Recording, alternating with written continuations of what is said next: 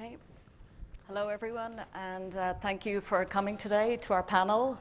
We're excited because we have an operator, Swisscom, who's actually got a live OpenStack platform in production, and it's one of the largest deployments. And we have Marcel here to start off by showing us, giving you some background on what it is. And then we will go into a panel session where I'll ask questions, and then at the end there'll be time for some of your questions.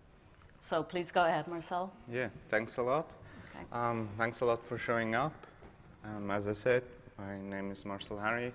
I work at Swisscom. I'm an architect for our application cloud. Our application cloud is a platform as a service which we run based on Cloud Foundry. We're using Cloud Foundry to manage a diversity of workload. And we're deploying Cloud Foundry on top of OpenStack. We also build OpenStack on our own, so we run it, we operate it on our own, but we came up together with the design and the solution together with our partners here on stage. We're using Red Hat OpenStack as the basis for all the core components, and we're using PLUMgrid solution for the networking capabilities. So if you look at the picture, it looks more or less like that. So on the top, we have the platform as a service layer based on Cloud Foundry. We added lots of integration into the various environments we deploy this platform as a service into based on our own development. And then we have also, we're also running a couple of services. We're also running a couple of services based on Docker containers, and we're using Flocker for the persistency there. On the infrastructure as a service layer, and this is what we call our elastic infrastructure as a service, our elastic stack, it's purely based on OpenStack. We're having Quanta hardware underneath, Arista switches, EMC Scale IO, but then the large distribution part is now Red Hat OpenStack. We have Juno in production, and we're rolling out Mitaka into production now. And the networking part, which is kind of very important for us, well, I mean, we're a telco, so network is always important. And there we're using PLUMgrid. And this really helped us a lot to integrate it into the different environments that we're deploying that to. And actually, if I'm talking about different environments, then we're not only deploying one platform as a service, but we're having multiple instances of this application cloud. And it's just forwarding.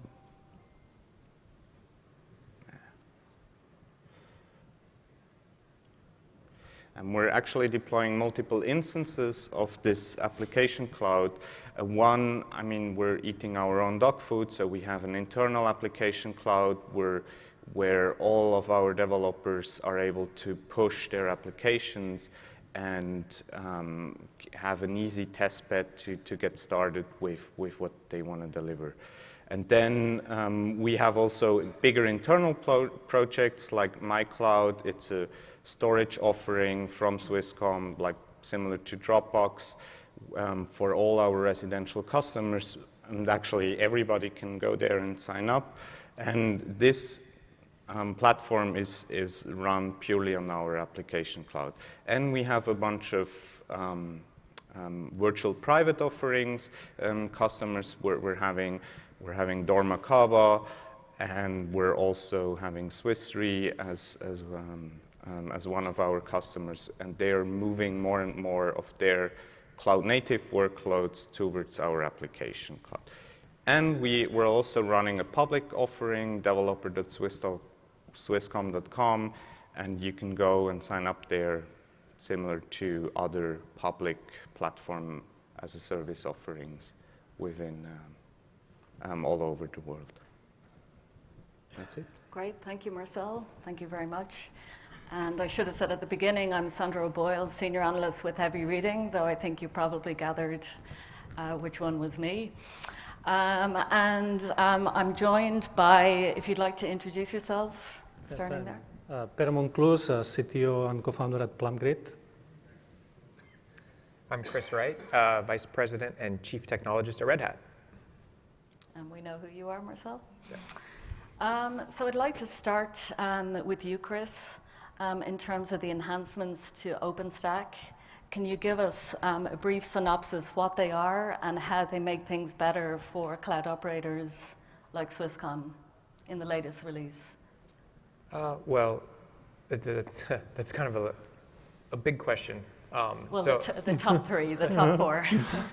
So I think from my point of view, where we are in the state of OpenStack and the evolution of OpenStack is we're moving towards a lot of stable functionality and beyond the kind of base features and then first day deployment, and we're really looking at more and more operational requirements. So how do you help run a cloud in production and keep it up and do updates and get insights into the infrastructure as you're building it, or as you're operating it. To me, that's where we are today in the project. And there's always an important set of kind of market-specific features that are still coming in. We've been spending a lot of time working with service providers and operators, bringing the functionality to OpenStack so that you can deploy, especially network functions, into OpenStack and have them operate efficiently. And that's largely about virtual machine placement and good packet processing performance in a virtual machine in an OpenStack deployment. So kind of a high level, but that's my view. And I really think it's important that we look at the day two world of OpenStack today, because we're not about basic features and we're not about just the initial demo install. Great, thank you. I think you did a good job. Chris, at PLUMgrid, you provide the SDN to Swisscom. Can you tell us a little bit about what that does? And if you could also touch on security as well, in terms of micro-segmentation and being able to deal with security in a multi-tenanted environment? Sure. Okay. So it was an interesting journey because when we started the project with Swisscom and Red Hat many years ago, we started kind of designing the cloud for a few set of applications. I mean, you always start with something in mind, a transformation business, and we were providing originally the networking connectivity.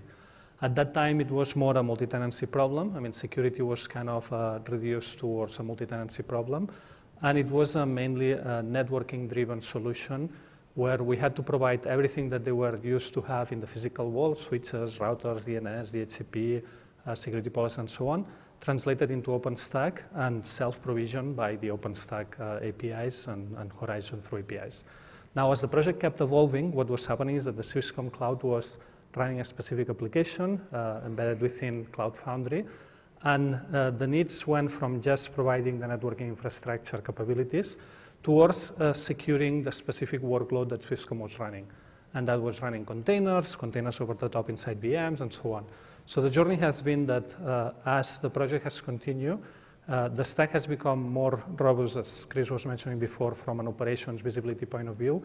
But the features and capabilities that the network had to provide had to adjust towards securing the applications and providing the right visibility on what's going on in the applications.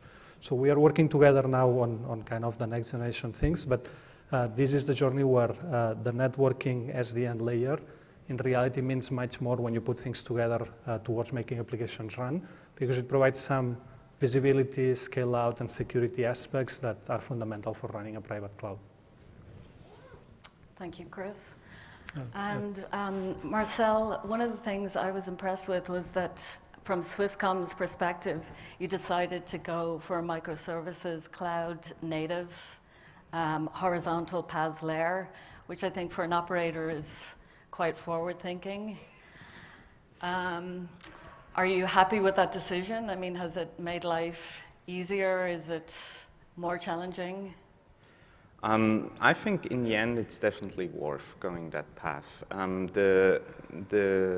The journey towards there, it's definitely has various challenges.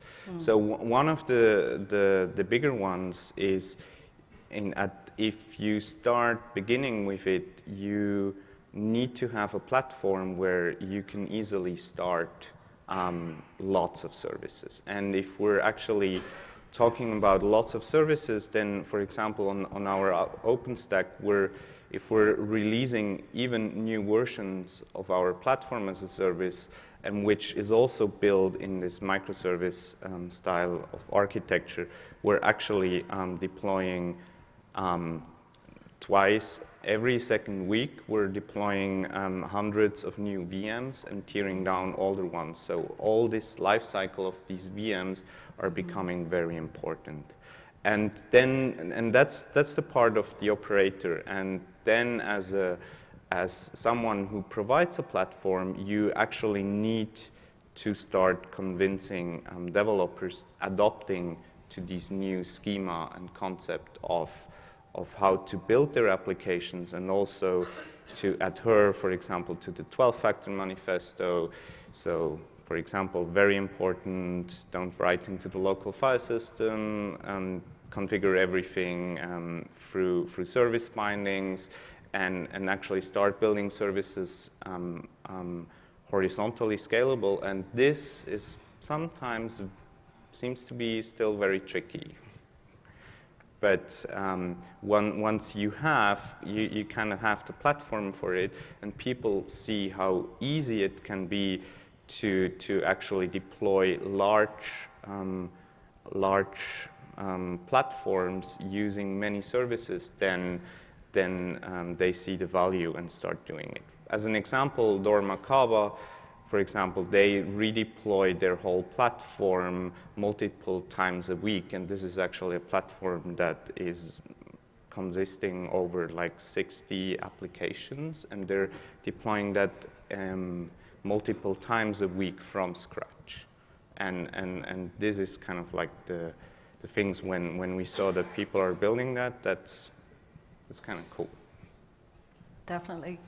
And what about containers and their role in getting to cloud native and more scalable platforms for operators?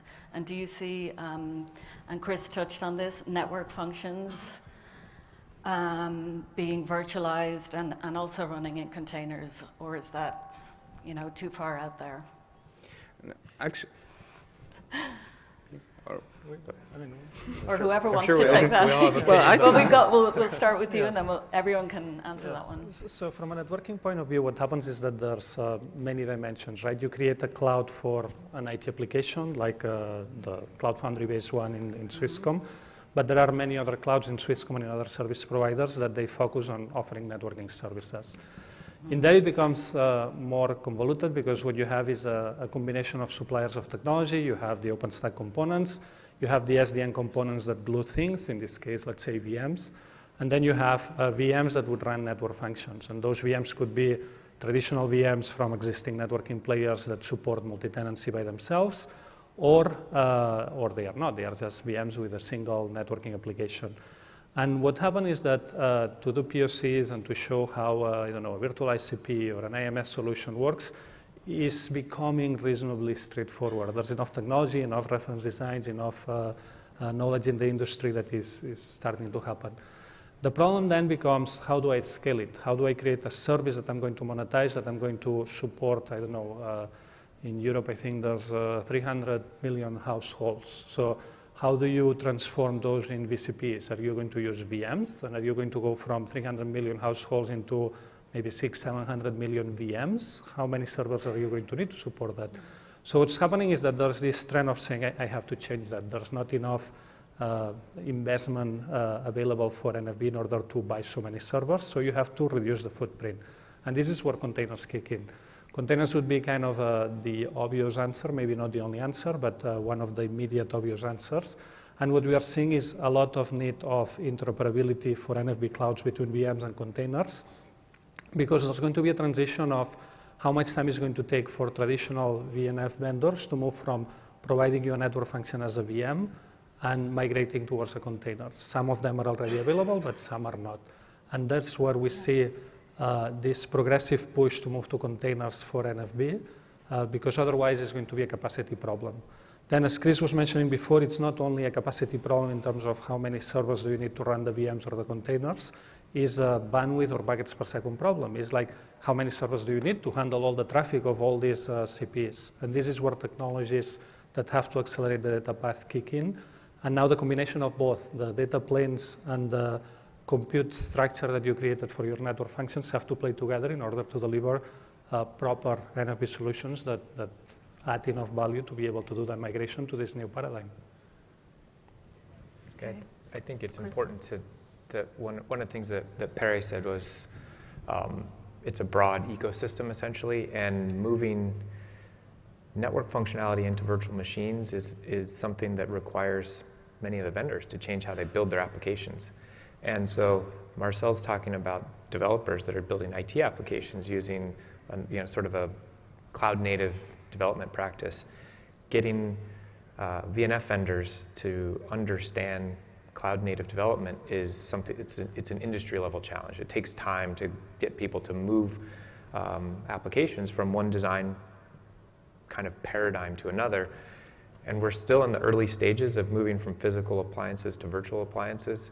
So the next step of getting to fully decomposed set of functionality spread across a number of containers to get the density and even hopefully improve the packet processing performance so you're not paying some of the penalties of overhead of virtualization.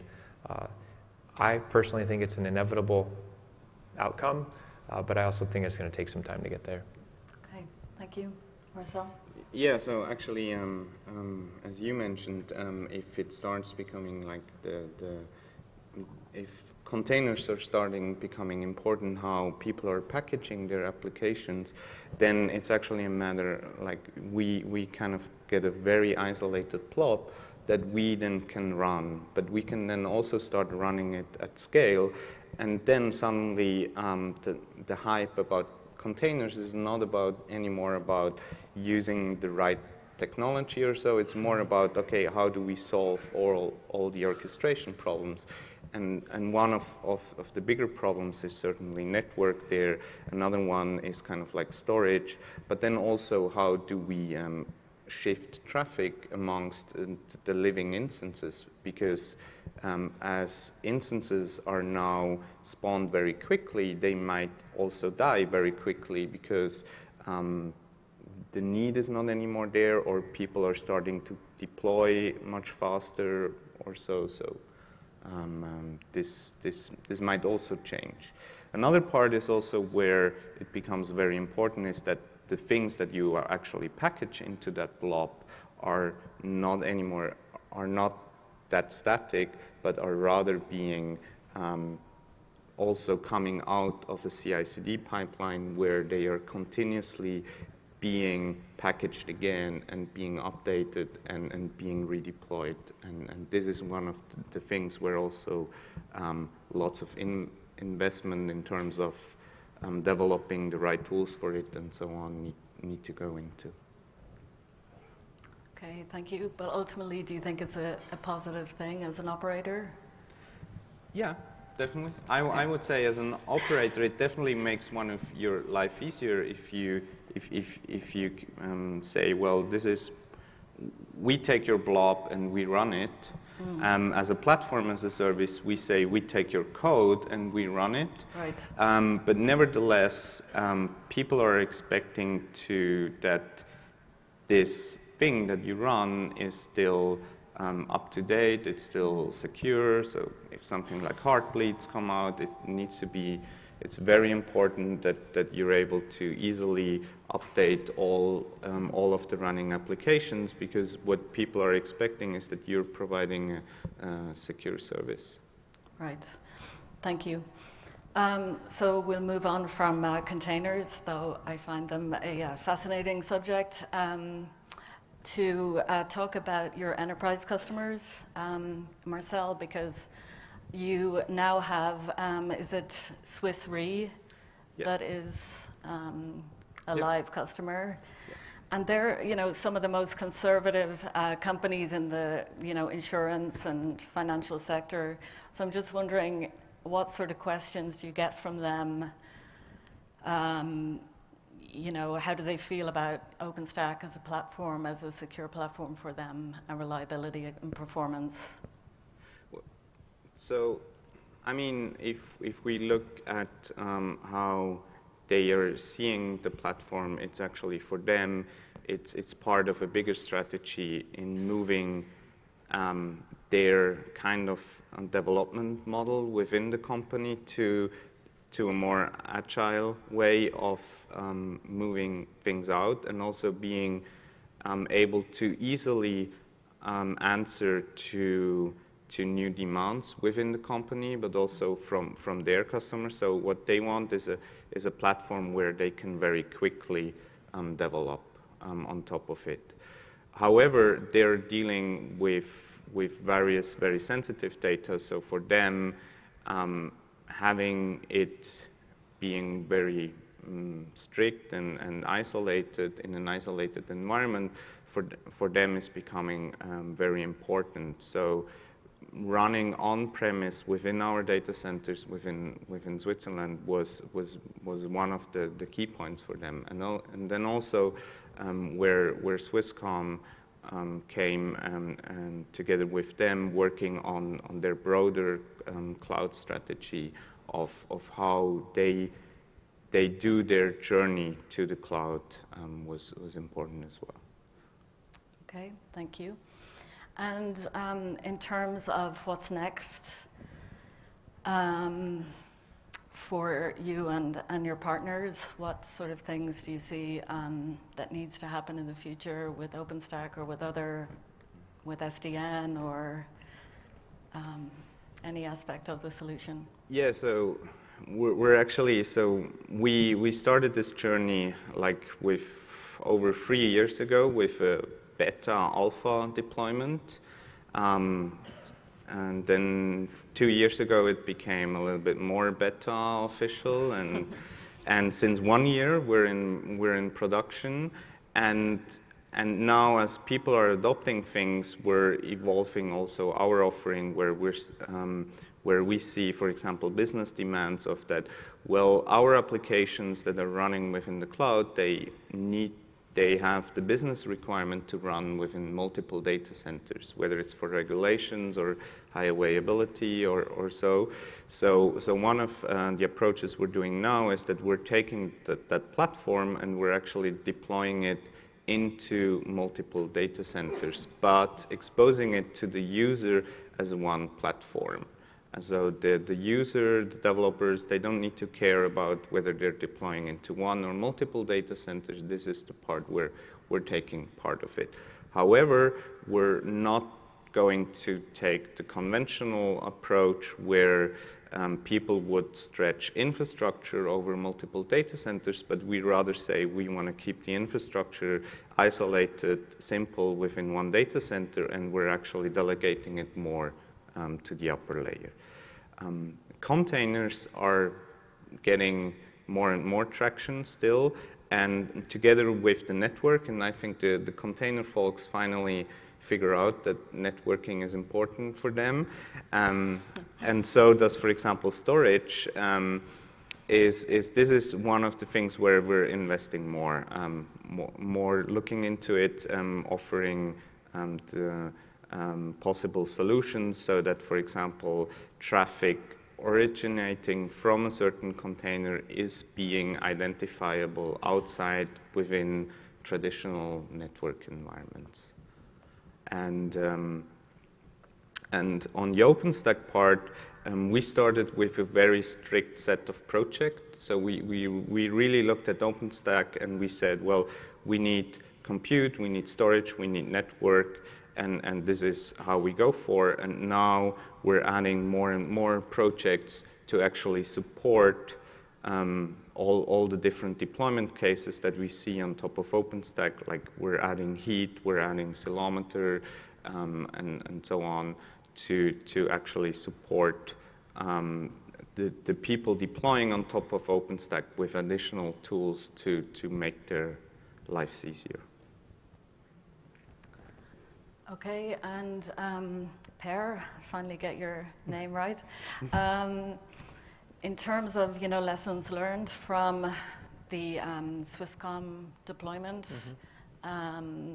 what would you say are the top ones? Yes, so basically what we learned was that networking in general is a kind of a esoteric field, that things kind of magically work, routing protocols adjust the whole thing, firewalls get configured, and when things don't work, it's kind of pretty involved. Compound to that, when we move towards this SDN overlay, pushing it to the edge and kind of delivering a software solution, what was happening is that networking was becoming even more complicated, and it was going towards spaces like the servers. The traditional networking people were not used to it.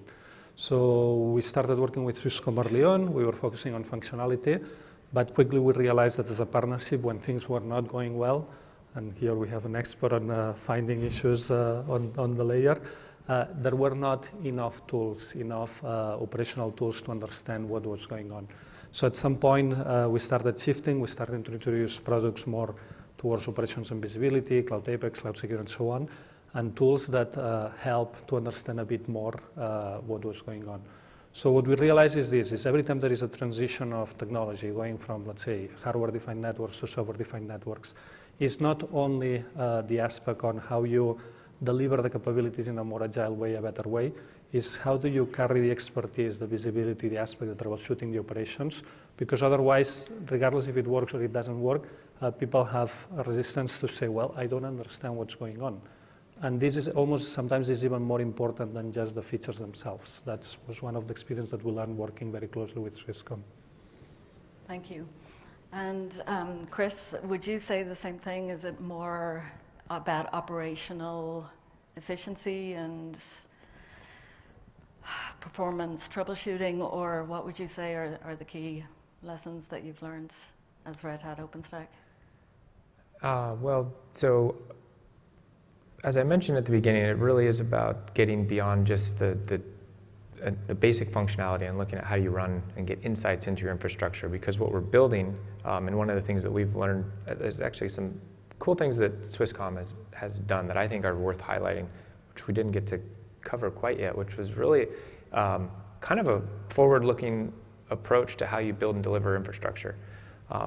So traditionally, you don't think of the service provider community as really being agile, and these guys have really done an amazing job of deploying, redeploying, looking at how you make your infrastructure agile, and that's something that we've learned from, and it's something that we try to take to our customers, is help them see how they can build their infrastructure. So you're building infrastructure to produce a platform to run applications on, and you're expecting your application developers to follow agile methodologies and have a CI/CD pipeline, but also looking at how you manage your infrastructure that way, I think is something that's really valuable for the infrastructure providers. It's a lesson learned for the infrastructure providers.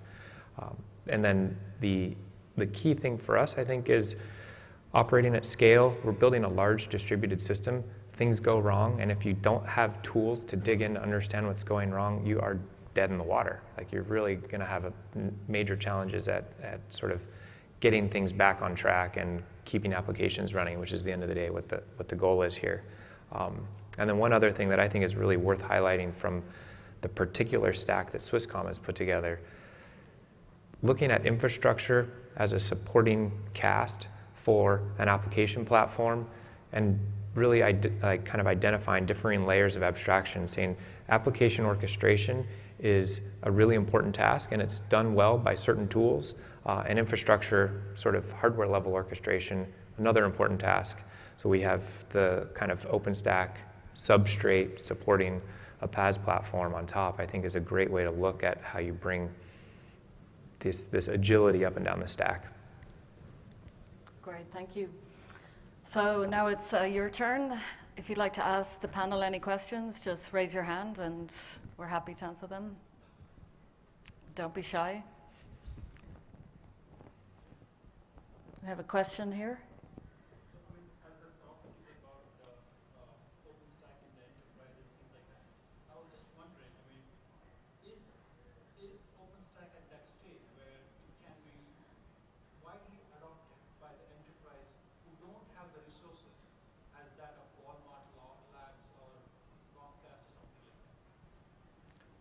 So the question was, is OpenStack at a stage where an enterprise without the breadth of experience and ability to invest deeply, like a large-scale company, and I think Walmart was your example, can bring OpenStack into production in their environments? Our experience is absolutely that's the case. Initially, it was really challenging in the early days of OpenStack. There was a lot of expertise needed, and there was a lack of that expertise across the industry. And part of that expertise was needing to understand exactly the details of OpenStack.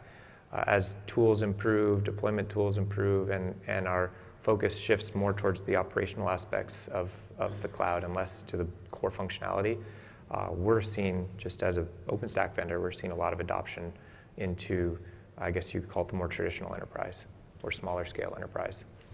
And maybe to add some grace to that, OpenStack is a project, a community project, that there's multiple flavors on how to consume that. You could get the code and just try to do it yourself. You could engage with vendors, partners, professional services companies that they are going to provide you support. So what we are seeing is that different enterprises have a different level of tolerance or understanding of the technology. And if you want to get deep into the technology and you want even to get the latest code, the latest feature and so on, you need a certain level of skills. If you are willing to engage with partners and vendors that are going to provide your professional services or support, is a different level of skill. If you want to consume it as a product, different level of skill. So I think there's enough diversity within the community that you can consume it in any way you want, depending on the level of expertise you have. Now, different enterprises, depending on their size, their budgets, their investments, and so on, will have the ability to consume it in different ways. And that's why a lot of people say, oh, yeah, I tried to take OpenStack from the source code living in the open source community, and I had issues deploying it. Well, it depends. Maybe if you don't know how to do that, there's other ways to consume it. But as a technology, there's many enterprises that are running now their workloads on OpenStack and getting the benefits of the community. Okay, any other questions? Yep, go ahead. Could you talk about I hear continually about the difficulty of upgrading OpenStack to the latest release. Mm-hmm. Can you talk about that and see that as a problem today going forward? So the question is about upgrading OpenStack to the latest release. And so it starts with the actual code, the development process within the project. Historically, the individual services, the communication paths between them, you have basic things like ensuring that you have versioned messages in your RPCs passing between services. And so we've spent maybe as a community a couple of years investing into ensuring that the low-level functionality is there to support essentially a rolling update. And then more recently, the community has focused on, call them kind of community-level contracts between projects, saying we'll ensure some level of backwards compatibility so that while you're doing a rolling update, one service, a newer service can operate with the rest of the cloud still moving forward. And so that's really where we are now. We're finally at a point where you can actually do an update from one version to the next without having to really either resort to disabling some core functionality for some period of time, or creating an outage, or even the next step was a highly prescriptive way. If you did this in all the steps in the exact right order, you know it will function, it'll work at the end. So we're transitioning to the community being capable of producing code that's upgradable from release to release. Now, the next challenge is a wider array of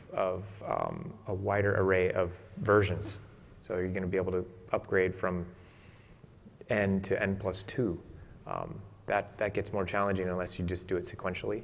And so I think that's kind of where we are now. And if you look at somebody who's being really aggressive and trying to continually update from trunk, that's still not easy to do.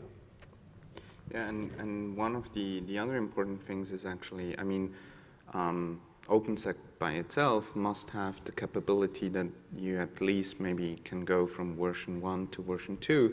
The other thing is also that you as an operator need to be able to continuously deploy OpenStack in the same way.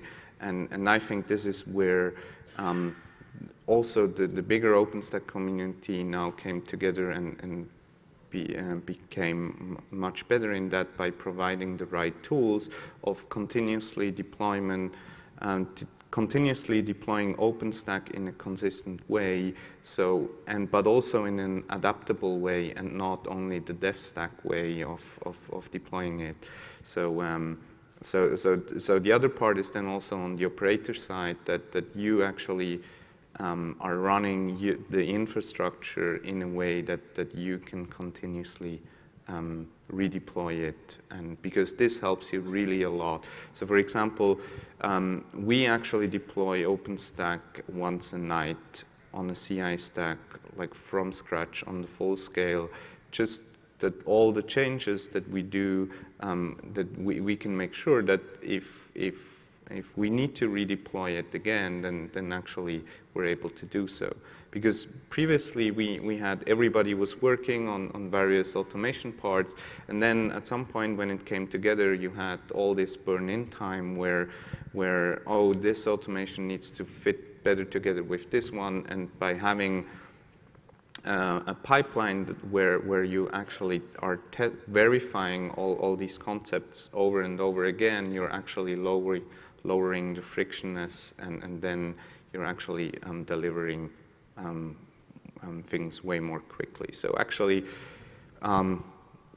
going from Liberty to Mitaka for us was just a few days of work in the end. That's the CI approach that I was talking about earlier that Swisscom has done that I think is really noteworthy. So if you hadn't heard that before, I think it's really impressive. Okay, go ahead if we have time. This is for Swisscom. I mean, how do you find the openness of the OpenStack releases? It's coming from Red Hat, from a third party. You as a vendor, if you opt to, for example, go for another release to test it, have you had some experience with it? And as you are developing the tools to dig down to how things are working, do you think these tools could be applicable to different releases in the OpenStack releases? So the question was about how do we see the openness of OpenStack and like the different distributions and vendors, and whether we see that we can point one tool also to a stack of the other tool. And I think there, actually the OpenStack by itself, if we're just following straight the OpenStack API, then we actually get the value out of that. Because this kind of like makes the clear boundary between what you as an OpenStack operator are exposing to the user, and people who are deploying things on top of OpenStack with their automation tools are, if they are speakly only like through the OpenStack API, then for them it's going to be very easy. For an operator, and this is what I mentioned before, is also that there within the OpenStack community, for example, we're heavily using Puppet to manage the configuration parts on top of our system. And before, within the OpenStack community, there were various Puppet modules flying around, but developers from Red Hat, but also developers from other distributors finally came together, and there's like now not one, there are many modules, but like there's like one set of modules under the OpenStack tent that all of them are using to deploy OpenStack. And this means like, well, it's whether you're using this one or the other one, it's actually, you use it exactly the same way. And I think things like that are very important. Great, thank you all for sticking with us. We're come up to the end of our allotted time, and I hope you found it interesting and useful. And I just want to say thank you to Per, Chris, and Marcel. Thank you very much.